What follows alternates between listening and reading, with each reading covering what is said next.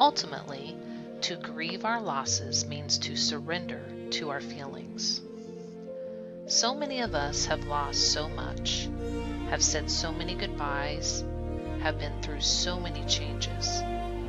We may want to hold back the tides of change, not because the change isn't good, but because we have had so much change, so much loss. Sometimes, when we are in the midst of pain and grief, we become short-sighted, like members of a tribe described in the movie Out of Africa. If you put them in prison, one character said, describing this tribe, they die. Why? Asked another character. Because they can't grasp the idea that they'll be let out one day. They think it's permanent, so they die.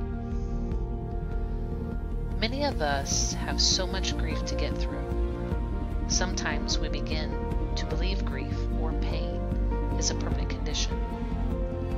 The pain will stop. Once felt and released, our feelings will bring us to a better place than where we started.